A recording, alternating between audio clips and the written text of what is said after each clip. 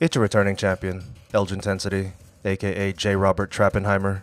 It's time for another Q&A video, where I take questions directly from the viewers. It's a form of fan interaction, which I love, once a month. Tyler John Lewinsky asks, do you think CrossFitters should be allowed to serve in the military? Of course not, they're mentally disturbed. They identify as something they're not, meaning athletes. Between that and the fact that their WODs reveal suicidal tendencies, CrossFitters have no place on the battlefield whatsoever. Eric Dangberry asks, are you into raw denim? I was on the Momotaro page and I noticed that you follow them. I am, but because of my job, I pretty much only get to wear jeans Friday, Saturday, or Sunday. I used to have a pair of Momotaro jeans, but I sold them because I couldn't fit in them anymore. Shrinkage, of course. I've had to pare down my collection to 2 pairs. In the cold months, I wear 21-ounce Ironhearts, and in the warmer months, I wear 16-ounce Edwins.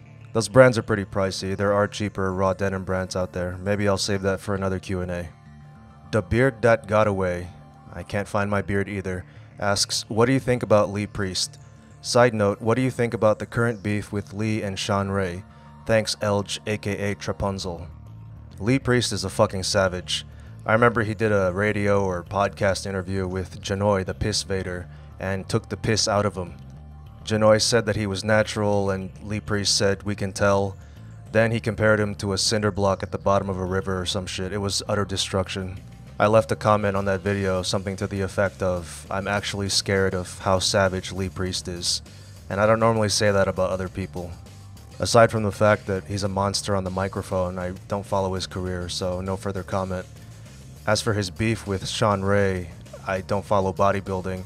I'm sure Nick's Strength and Power will talk about it after his 15th hedgehog bathing video.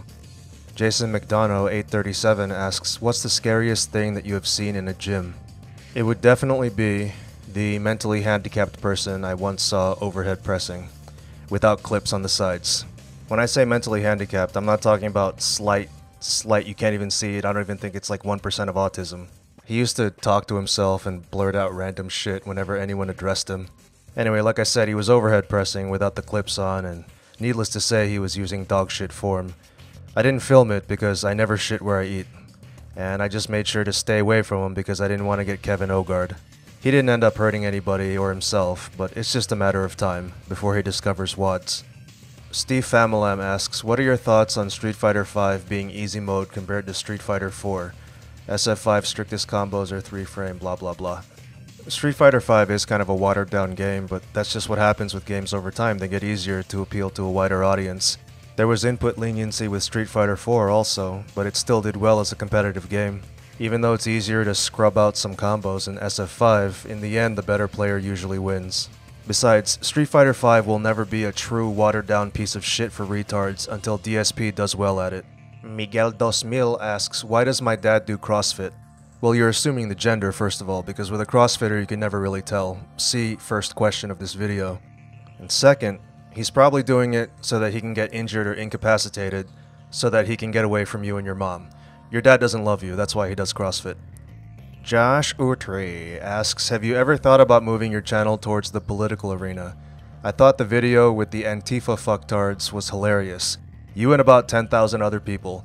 And I think your humor would be fun to see with politics, no matter your personal beliefs. I will address political topics, but not very often, for a few reasons. First, I'm going to be outranked by so many channels that revolve around political topics. I'm going to have a hard time showing up on the first page of search results, or in the suggested videos sidebar. The more of those videos I make, the slower my channel's going to grow. In addition to this reduced visibility, political videos are generally deemed advertiser unfriendly, which means I'm taking my free time to make $8 off each video. I don't take Patreon money, so I just address politics when there's nothing going on in fitness. Finally, I think political videos, or political roast videos, have been done to death. That's kind of why I stopped doing Gym Idiots. Not saying I won't go back to Gym Idiots, but I just got sick of talking about kipping pull-ups and round back deadlifts all the time. Likewise, there are only so many ways I can make fun of people screaming "Re" before I want to stab myself in the neck. That having been said, I think I can talk about political topics if I can come up with jokes that haven't been told before. There's definitely a delicate balancing test going on here, but I'd rather get the balance wrong than upload nothing at all, so send me your suggestions, fitness or otherwise. I'm sure I'll figure something out. If Robert Frank can go from trolling CrossFit to saying the same 5 catchphrases in his car, then anything's possible. George Van de Kamp's Fish Fillets asks, favorite RTS? Don't give a predictable Blueby cunt answer, you non-Blueby cunt. Wow. By the way, a Blueby cunt is just an anonymous troll. An amateur, because with a few exceptions, nobody who trolls anonymously is any good. Anyway, my favorite RTS is probably Warcraft 2 Tides of Darkness, because it was the first RTS I ever played. I had to upgrade my computer to at least 16 megabytes of RAM to be able to play it. My predictable answer is Brood War. I played Terran because of Flash, OG 50 cal, which I assume is his favorite ammo to craft. What should be my next pre-workout? You can't pick anything from the 5% nutrition line. I wasn't going to, fuckhead. People keep asking me this question and I keep telling them that I don't take a pre-workout, but if I have to recommend something, I would recommend just buying the pre-workout ingredients separately and mixing them yourself. So buy the caffeine, the creatine, the citrulline malate, and maybe the beta-alanine. You'll save a shit ton of money that way.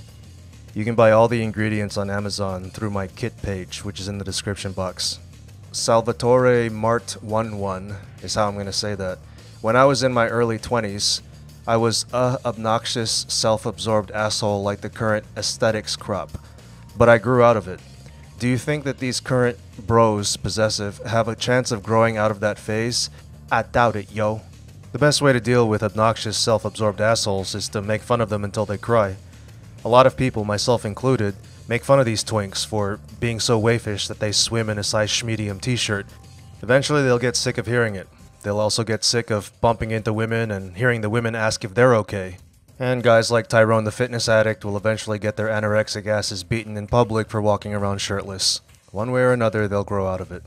I Am Basketball Jones, my favorite Natty Space Jam track, asks, who are some of your favorite or noteworthy comedians? My favorite comedian of all time is George Carlin. I also like Dave Chappelle, Bill Burr, Jeff Ross, Bill Murray, and Bob Newhart. I'm leaving out a bunch of names, but a lot of deadpan, a lot of insult comedy. Chief Fit Troll. Oh, you're a troll. I'd better not make fun of you. What is your favorite Instagram troll page? Is QSG dead? Quarter Squat Gang started banning people for calling quarter squatters retards. It was bizarre. I wanted to know if they got hacked, which was kind of tongue-in-cheek, and then I got blocked too, even though I didn't use their fucking trigger word. But apparently you can run an online vigilante group like a fucking Catholic school. So Chief Fit Troll's being a cheeky cunt because he knows that I've been recommending his page instead. Quarter Squat Gang isn't dead, it's just dead to me. I get access to the same videos they repost, and I've made more than enough ad revenue off the videos I ripped from their page, so I don't need them anyway. Nick Guthrie asks, do you train abs? Why or why not? A fitness question. Let me try and answer this without Googling. But yes, I do train abs. I do heavy front squat holds and heavy farmer's walks. For the front squat holds, I take over 110% of my max, unrack it, and hold it as long as I can. Farmer's walks are simple as fuck. You take the heaviest dumbbells you can find, depending on how shot your hands are, and walk up and down the length of the gym several times. For the front squat holds, I try to increase the weight or the time, and for the farmer's walks, I try to increase the weight or the number of trips. And I still carry a week's worth of groceries home from the store. That's a heavy farmer's walk too. Keyboard Warrior 999 asks, any chance you'll be vacationing next week in Madison, Wisconsin? He's of course referring to the CrossFit Games, which moved from Carson, California. I'm assuming CrossFit moved to Madison, Wisconsin because the summers are more tolerable there and people aren't gonna melt like they did in 2015. Also, the CrossFit events won't be so spread apart, which means that EMTs won't have to drive so far. To finally answer your question, I'm not going to Madison, Wisconsin next week. And even if I did, it wouldn't be a vacation, it would be a business trip. I'll be watching this blood sport at home, wearing my CrossFit Bad Form is the Norm t-shirt, which is for sale at infiniteelgintensity.com. Alright, dicktards, time for the lawyering round. Let me adjust my glasses a bit. Hamon Estefano asks, would you rather slapbox with Rich Piana, or have to coach Vince G to make a video until it's good enough? You didn't say what the video would be about, so it's going to be a video about how to destroy your channel and business relationships, and Vince G will of course get that right on the first try. Non-coachable. Like the video and subscribe to the channel, now. Everybody drugs them body sometime. Everybody tries manage the gear somehow.